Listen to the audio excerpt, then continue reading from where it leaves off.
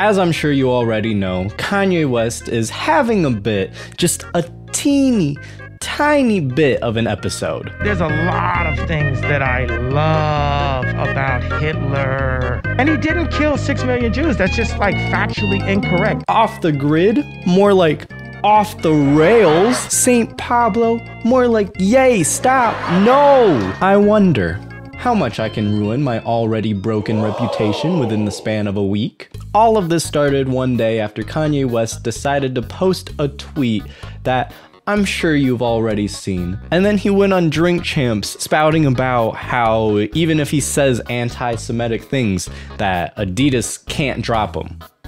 And then Adidas dropped him. And then so did Twitter.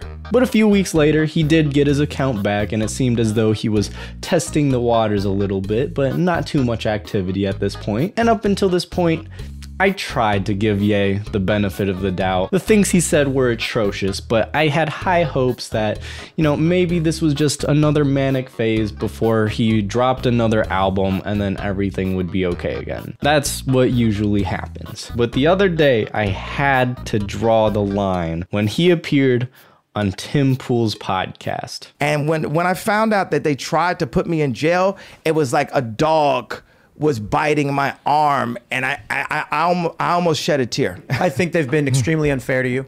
Who was they, though?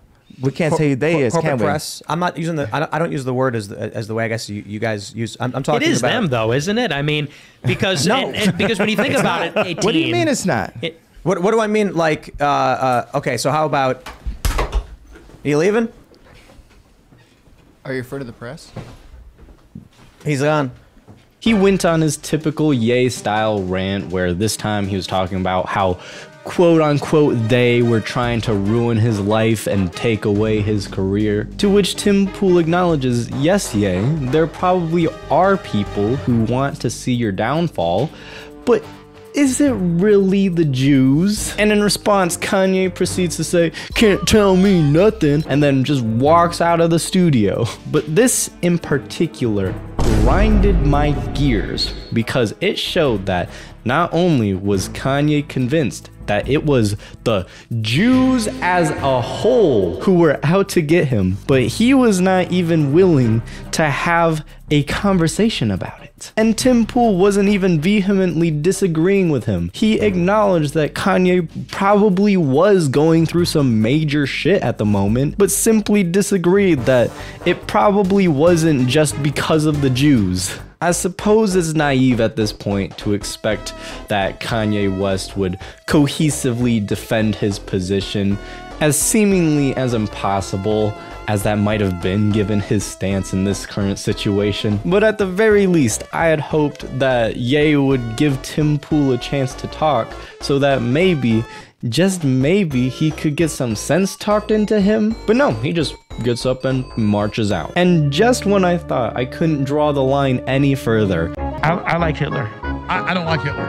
And I know you're trying to be shocking with that. I'm not trying to be shocking. I like Hitler. I do not. The Holocaust is not what happened. Let's look at the facts of that. And Hitler has a lot of redeeming qualities. Every human being has something of value that they brought to the table, especially Hitler. It's time to stop. It was almost like Kanye West got up and left Tim Pool's podcast and walked right onto the InfoWars set with Alex Jones and literally starts denying the Holocaust and saying that he liked Hitler. What the fuck? There is no way I'm in the real world right now. And to make matters worse, around the same time, Kanye posted another tweet, this time showing the image of a swastika in the middle of a Star of David, and got himself banned off of Twitter again. It was so bad that even Elon Musk, the proclaimed herald of free speech online, had to shut him down. As a fan of Kanye West music, it's hard to see this unfold. He has this incredible legacy of influence over hip hop and rap, especially earlier on in his career. It was like with every album release, he was single-handedly changing the genre. And it was his music, really, that introduced me to rap and hip hop music and got me invested in the genre. So it's disappointing and infuriating, to say the least, to see it all go down like this. Look, I'm still going to listen to Kanye's music. Spotify barely pays their artists anyway. I'm just going to pretend that Ye released Donda and then tragically died in that horrible house fire accident during his performance. May he rest in peace. And Ye, in the slight off chance that you happen to be watching this, let me give you some advice.